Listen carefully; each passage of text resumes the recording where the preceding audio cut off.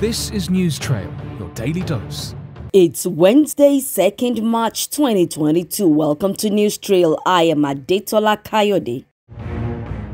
President Muhammadu Buhari has urged Nigerians to get more interested in working with security agencies to tackle the myriad of challenges facing the country. At the opening ceremony of Alumni Association of the National Defense College, the president also extolled the courage and bravery displayed by security agencies and service chiefs in promoting peace and order. President Buhari says his administration has put in place measures to adequately support the armed forces of Nigeria and other security agencies with modern equipment, boosting manpower and financing their operations in and outside the country. Meanwhile, President Buhari has left for Kenya to participate in the commemoration of the 50th anniversary of the United Nations Environmental Programme scheduled for 3rd and 4th March 2022. He'll then be off to London for 2 weeks for medical checks.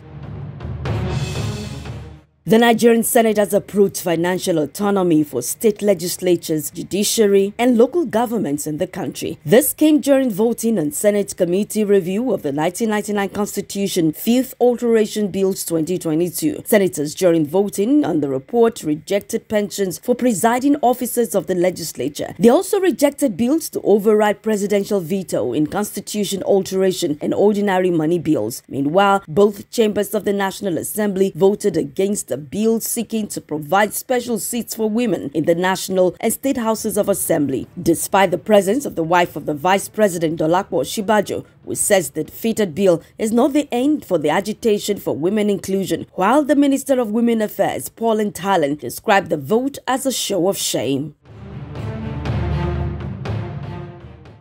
The Lagos State government is set to begin work on the deepest seaport in sub-Saharan Africa come June. Governor Babajide Sanwo-Olu revealed this at a stakeholders meeting on Badagry Deep Seaport and Free Zone project. The gigantic project, when it becomes operational, will be the biggest and most advanced deep seaport on the West African corridor. The 12 communities and the people of Badagry commended the project, which they say has been long coming since 2012 during the Babatunde Fashola administration. The governor assured them that his administration is committed to building and creating a new Lagos out of Badagry, one that will empower the indigenes and make it more international, describing the project as a multi-layered opportunity for progress.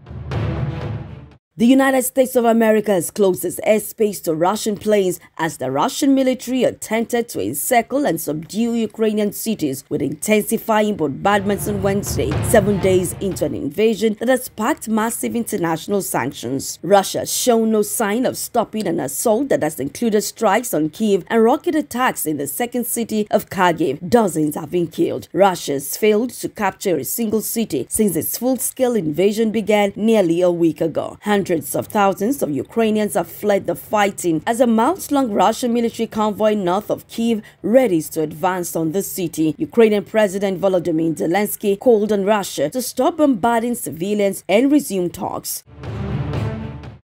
And that's it on News Trail for today. Many thanks for connecting. Please do not forget to like, comment, share and subscribe to my YouTube channel, Adetola Kayode. And always remember, never be afraid to give up on the good to go for the great. Have a fantastic one.